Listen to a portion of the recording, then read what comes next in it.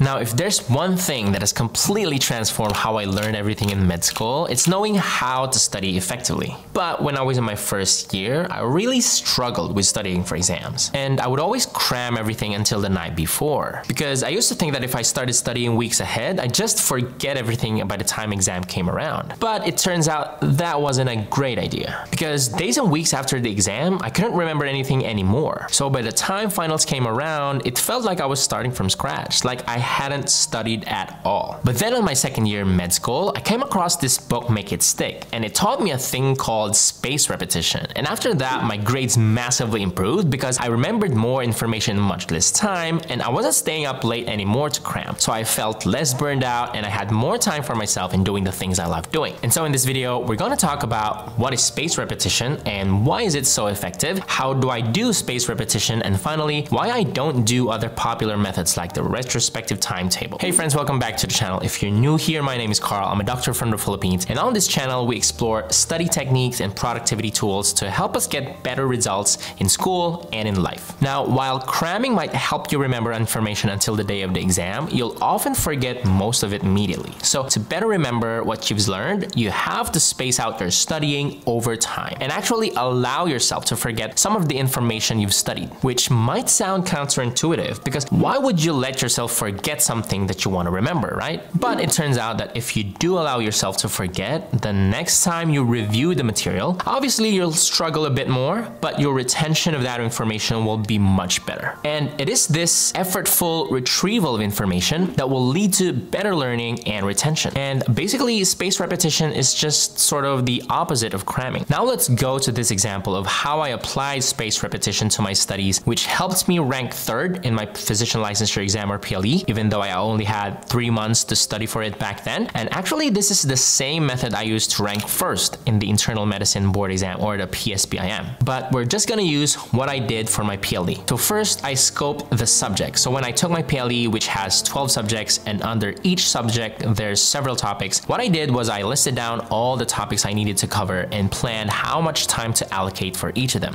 And next thing I did, I then decided to dedicate just 2 months to complete the first read-through of each subject. Because I thought that on the last and third month, I decided to just use that for the second read-through of the material. So 8 weeks divided by 12 subjects that I had to study means I have 4 to 5 days for each subject. So I placed biochemistry on days 1 to 4, anatomy on days 5 to 8, and so on. After I've gone through all 12 subjects over the first 8 weeks, I went back to studying biochemistry again on the 9th week. And then I did this for the rest of the 11 other subjects. So basically, I created a space of 8 weeks in between repetitions of the subject of biochemistry. And by then, of course, I've already forgotten most of biochemistry, which is totally normal because that's just how the memory works. And obviously, remembering the information really required more effort and was very frustrating. But this approach actually helped me and will also help you remember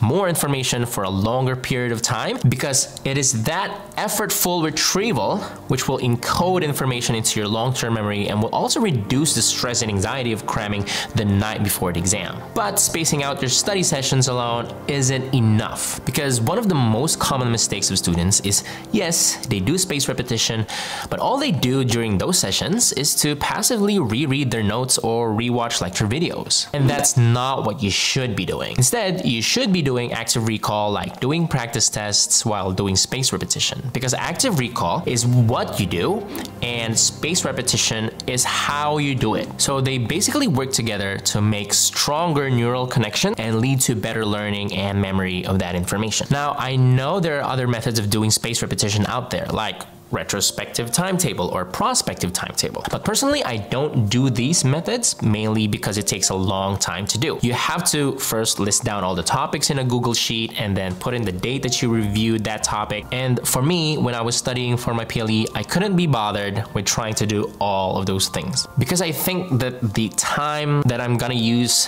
for doing that is time that I'm not using in actually studying the material. So for me, it feels like procrastination disguised as productivity. But again, I'm not saying that it's a bad idea to use these methods. You can definitely use them while you're in med school, where you have a lot of time, or during clerkship or internship, where the study hours are not very structured because you're going into your hospital shifts almost every day. So you need a way to keep track of the things that you're studying. But when you're studying for the PLE or any licensure examination and you just have 3 months, for example, I think you don't have enough time to do these methods or to go back to a certain topic in multiple spaced out sessions. So yeah, I think it's much better to just stick with a much simpler method that I just mentioned. Now that you know more about how to do spaced repetition, you might want to check out my video about how I do practice tests, and it should be somewhere over here. Now, thank you so much for watching, and see you in the next video. Bye.